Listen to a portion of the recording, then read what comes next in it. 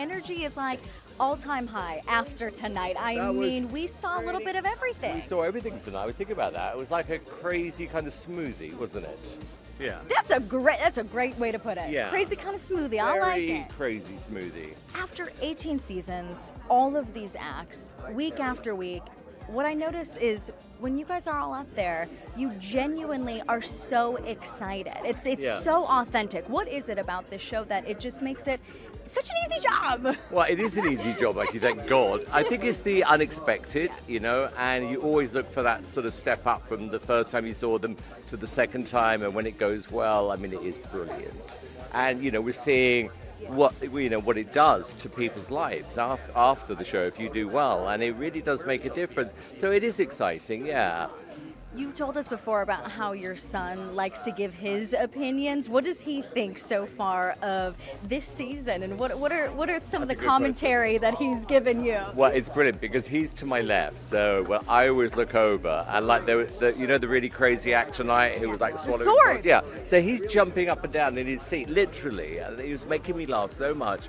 So, you know, when he sees me watch the shows before they go out, he's like a great barometer. And with kids, you can't fake it. You know, if they like something, they like it. They don't like it, they're bored. And he's now decided that he's going to audition for Britain's Got Talent. Stop it. I swear. What is his audition? I think he wants to be in a rock band. He loves Green Day. Okay, so what kind of feedback do you give him? What kind of fatherly advice are you giving him ahead of this audition? That's going to be total torture. I mean, of all the things I've ever done, this will probably be the hardest. I said, because he does play drums. I said, are you going to drum? He went to sing. I went, oh, God, no. But he's really serious about it. So, and I always promised him, no, you stay this side of the camera, darling. But Stop. yeah, but I don't know what it is. Maybe because all these kids are auditioning, and now he wants to be up there with his friends. Do you think it's going to be tougher for him because of who his dad is? I don't think so, no. I think that if you've got, like, you know, myself, I have a very open mind, you know, because everything, like I said tonight, is subjective, you know, we all like different things. And he's got his own opinions on things, he's got his own mind.